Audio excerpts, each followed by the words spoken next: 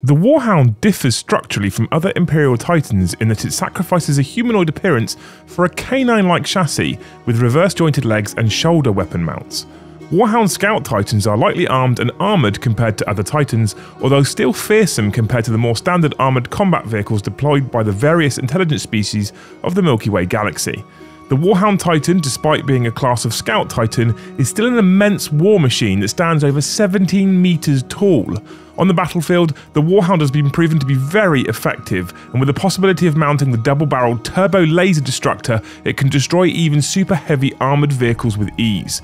When they are deployed against other Titans, Warhound Titans use their superior speed and manoeuvrability to avoid enemy weapons fire. They also make use of pack-orientated techniques to destroy enemy Titans, and there are even some instances of lone Warhound Titans defeating much heavier classes.